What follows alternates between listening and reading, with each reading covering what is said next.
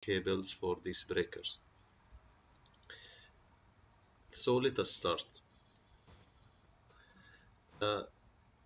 Basic rule of thumb that you need to know whenever sizing an electric feeder regarding the breaker sizing and cable sizing is that the current of the load, I load, this is be a standard rule, which is also applied here in DEWA and in the local regulations. I load should be less than the I breaker, less than the I cable. What this basically means is that the current of the breaker rating, should be higher than the load rating, the maximum current flow of a certain electrical load. And the current of the cable, the capacity, the maximum current that the cable can handle should be higher than the breaker. Why is this? So that in case the breaker does not trip, or the tripping is delayed, or the breaker is faulty, the cable should be able to handle the maximum current that could pass from this breaker, which is actually more than the load current. So the breaker current is higher than the load current, and the cable handles whatever maximum current will pass there. But usually the breaker will trip at its rated current. So, but still we size the cable based on the worst case scenario, which is the breaker not tripping. Therefore, it should be able to handle that fault or that overload. And if it delays in tripping, still the cable should be able to handle it. So this is the general rule of thumb whenever starting to size a breaker or a cable. So calculating the breaker sizing is very simple actually. We use a basic engineering calculation. The main point that you need to calculate it is of course the current capacity, or the maximum current flowing in that electric feeder. We have two cases, as you know, three-phase load and the single-phase load. So for a three-phase load, how do we calculate the maximum current that this electrical load has or will draw? We use the basic engineering formula, which is the I equal P, which is the load wattage in kilowatt. I put the unit in brackets, kilowatt. So if I have 100 kilowatt, I put here 100. If I have 100 watts, it will be 0.1 kilowatt. Then we divide it by root 3 multiplied into 0.4 kV, which is 400 volts, multiplied by the power factor. We usually use so the square root 3 and 0.4 is fixed. We are using always in all the three-phase calculations. And the power factor, we usually as a standard practice, we consider 0.8 power factor as a worst case scenario, since most of the projects are having capacitor bank power factor corrections.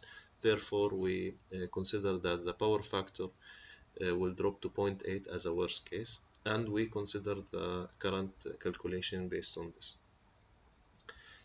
Of course, it will be most of the times it will be higher than 0.8, because the capacitor bank will kick in to correct the current in that case. So this is for a three-phase. Next thing is the one-phase calculation. So what differs here actually is it's the same basic formula, but what differs here is as you can see here, the voltage rating of this feeder. It's 0.24 kV. This is the line to neutral rating, the single phase rating, and there is no square root 3. So multiplied by the power factor, of course, which is the same, 0.8. So you can see the difference between the formulas. So these are the two formulas which we use in all the cases to calculate the current capacity of the feeder, whatever the feeder, whatever the electric load.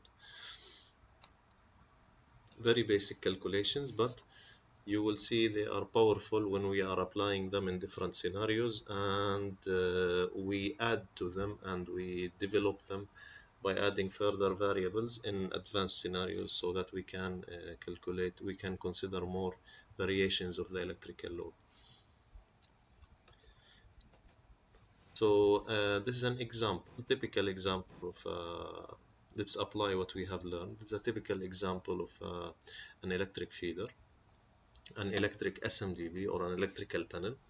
What we have here is an incomer here, an electrical panel. So this incomer is handling the full load of these four loads, the downstream loads. You can see that the total load connected to this panel, total connected load, the TCL, is 112 kilowatts. We have four electrical loads, 10 kilowatts, 25 kilowatts, 60 kilowatts, and 17 kilowatts. These are 4 dBs, 4 downstream distribution boards, and we have here meters. So let's apply the formula that we have just learned in calculating the circuit breaker. Here we will just be calculating the circuit breaker. In the coming videos we will learn how to size the cables of these upstream breakers. So let's start by sizing the main incomer circuit breaker, which we have a 112 kilowatt load connected there. We will take this as an example, and the rest you can do them yourself using the same formulas. So the incomer total load is 112 kilowatts. We divided by square root 3 multiplied into 0.4, which is the voltage rating, the line-to-line voltage rating, of course in kilovolt, multiplied by 0.8, which is the power factor that we assume as a worst case scenario power factor. So these three will be the same in most of your calculations. What is the current coming here? It's coming as a 202 amperes. So what we usually do is that we want the breaker rating to be sized not 100% of the load. We want it to be sized, let's say 80 to 90% of the load. So what we do is that after we get the final current rating, we add a safety factor of, let's say, 20%. Okay, so we have 202 ampere. We don't want the breaker to be 100% loaded. We want it to say to be loaded, let's say 80%. So we add a 20% safety factor. So in this case, what we will get is 242 amps. So our actual current in the worst case of 0.8 power factor is 202 amps, and we add a safety factor of 20%, which gives us 242 amps. So what is the breaker? What are the standard breaker ratings available? You can open any catalog, any data sheet of any manufacturer, ABB or Schneider or any manufacturer. You will get the standard circuit breakers there. So the standard circuit breaker in this case is 250 amps. What is the closest highest rating in this case is 250 amps. So our selected breaker in this case will be 250 amps. What we will do is we will use here a 250 amp circuit breaker. The next thing we do is, let's say we want to size, I will give another example. So let's size the 25 amps circuit breaker. If you use the same formula, what you will get, let's calculate it. It will be 25. It will give us about 45 amps. So we multiply the 45 amps again into 20% safety factor. We will get about 54 amps. So in this case, we will use the closest highest rating to this one is the 63 amps. So we will use a 63 amp breaker here. Let's go for the 17 kilowatt feeder as well. The 17 kilowatt feeder will give us about 30 amps.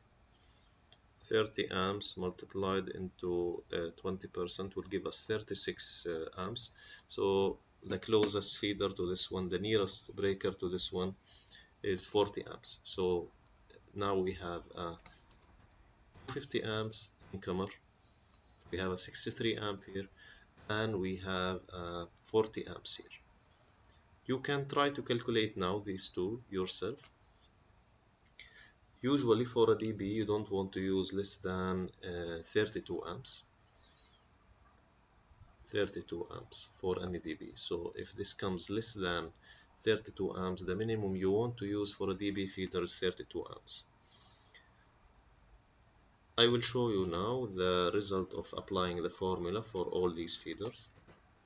So this is the final result of sizing the breakers for the incomer, the exercise which we have done, and these outgoings. These are all three-phase circuit breakers. The same thing, simply if it's a one-phase load, whether a dB or any type of load, you will use the formula which we have given earlier for the single-phase breaker. So that's it, very simple calculation, and you are done. You can go on applying this for several examples, whether you are in a certain project or you want to sketch. You can get some online examples to practice this concept. You can make an Excel sheet to apply this example so that you don't have to repeat the calculation each time you have repeating steps. So that's it. In the coming videos, we will be talking about sizing the cables based on the DEWA standards as well. Thank you for watching, and I appreciate if you share the video and subscribe to my channel.